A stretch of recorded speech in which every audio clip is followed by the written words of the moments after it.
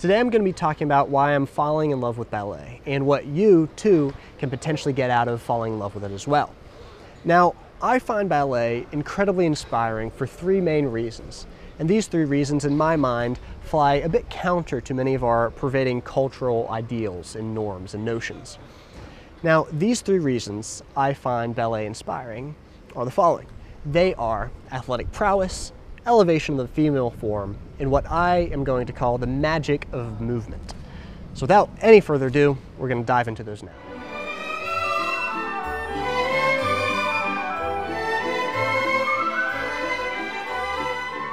Now, the first reason I love ballet is because of its athletic prowess.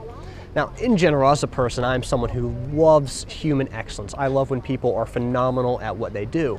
And athletes in particular are very special because with the arts, there is a level of subjectivity. It's not completely subjective, as some may lead you to believe, but there is a level of a degree of subjectivity. Other people, for example, can kind of fake. They can couch ideas in any degree of words, or they can kind of blame. Politicians passing the blame all the time. But with athletes, what you see is what you get. You cannot fake excellence. You cannot fake athletic prowess. When you are in the presence of the greats, you know it. Think of Tom Brady or Lionel Messi.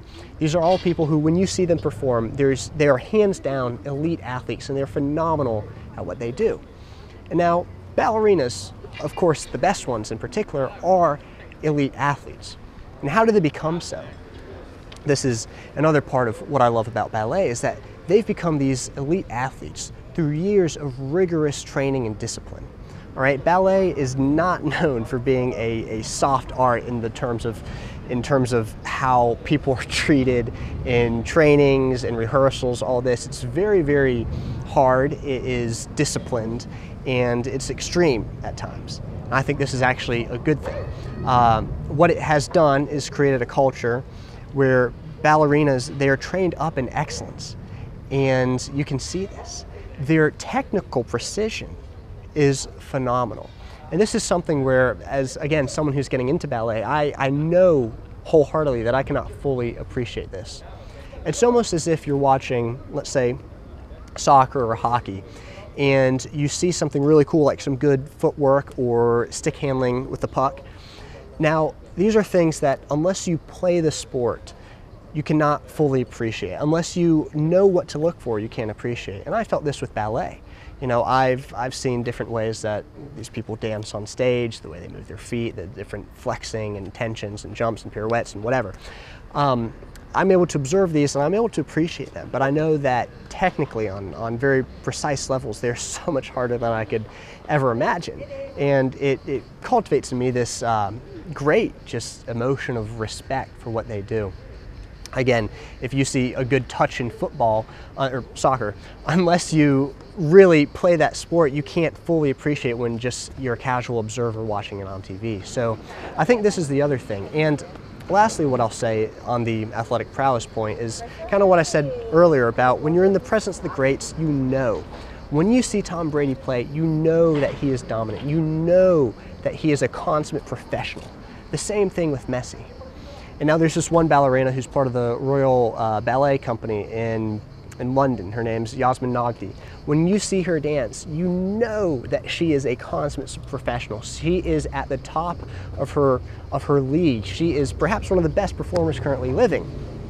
And to see this magic on stage, again, athletics, it's not simple art, it's not even acting where you can rehearse and do multiple takes. It's all live, it's in the moment, it's phenomenal. And that's the first reason I've really been falling in love with ballet.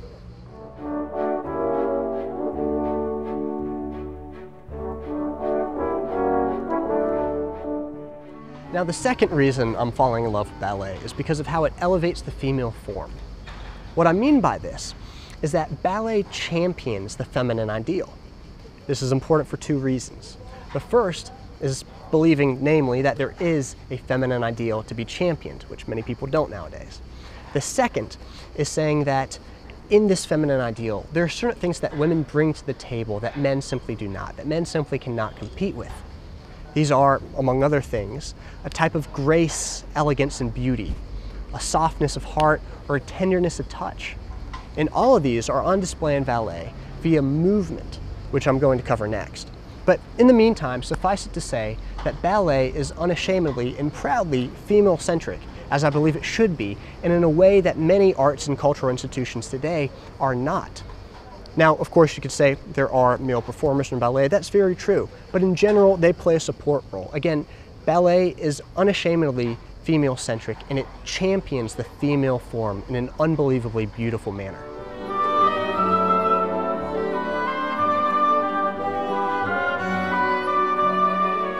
Now, the third and final reason that I'm falling in love with ballet is for something I'll call the magic of movement.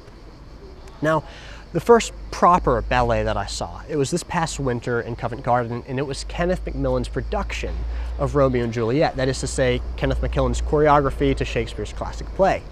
And it's a play I know fairly well. And what I was taken aback by, very truly shocked by, is the degree to which Macmillan in his choreography perfectly captured Juliet's personality. Now, I could tell within 30 seconds of Juliet's opening piece that he had exquisitely nailed her personality through dance. And I thought to myself, how is this possible? Because again, I know the play fairly well. I have a conception of who Juliet is in my mind. And to see her solely through movement express her personality, not through words, not even through song, but through movement solely, to express her personality was something that was shocking to me. So it got me thinking, how is this possible? And it's led me to come up with this idea, what I'll call the evolution of expression. Okay, the evolution of expression is how an idea evolves through different forms, how it embodies different forms as it makes itself known to others. What do I mean by this? I mean that, let's say you want to take an idea and put it into words. Well, that's the starting point, okay? You have an idea in your head, and you need to put it into words. That's all very well. But let's say you want to really make that resonate. Well, words by themselves, they don't do enough. They're not very fancy. They can be actually rather clunky, and they don't resonate with you. To have something truly resonate, you can take those words and make them poetic. To show an example of this, I could take the sentence, well, I'm depressed and not feeling great, but when I think on you, actually, and I think about your love for me, I suddenly start to feel better and wouldn't want to change things. All right, that's one way to say it. It's not very elegant. Or you could say, for thy true love remembered such wealth brings, that then I scorn to change my state with kings. That's some Shakespeare. In my mind, it's rather elegant and it resonates with us on a deeper level than mere words. So we have an idea to words, words to poetry, and from poetry, clearly we go to music. This is something that, if you like great love songs, for example, they are songs that convey an emotion not solely through music, but through the poetry of the lyrics. And from music, where do you go? Well, music, of course, is built on movement. And you feel that very viscerally in the way that a bass drum will kick. You feel this at concerts. You actually feel it inside you. You feel your chest shake. That's where you feel a bass drum kick. But if you're into classical music, you know this as well. You know that classical music builds tension based on movement. It's trying to get out. It's a song. So if I can do this without embarrassing myself, let's think of something from Swan Lake. The do do do do do do do do do do do do do do. It's trying to get up when it's trying to get out of something. It's do do do do do do do, and then it kind of falls back. And it continues to build on that throughout the song. I'm gonna just make a fool of myself if I keep on doing this, but hopefully that gives a little bit of an example. But anyways, what we have here is word to poetry, poetry to song, song to movement. Okay, this movement is expressed imperfectly in the way bass drum kicks. It's expressed not fully in the way that classical music builds tension. It's expressed more fully through dance. And that's what we have with ballet. Now, ballet, of course, it doesn't have the words, it doesn't have the poetry, but it has the movement. And what is movement if not action? And so for this reason, we can say, again, it took us a while to get here, but we can say in more or less words that ballet or dance is an expression of action. It is an idea put in action. It's an expression of movement. That movement is action. And so for this reason, I love ballet because it's able to convey these ideas through movement itself.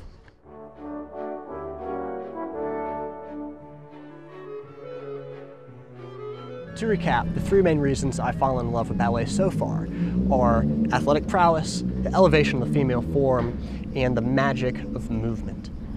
Now, to end all of this, I'll say that, again, going back to movement as the idea of action, what ballet does is it shows us the beauty and elegance that our lives can take on when we choose to act, when we choose to express ourselves, and when we choose to move. For that reason, and for many more, I've fallen in love with ballet, and I hope this video perhaps helps you to do the same.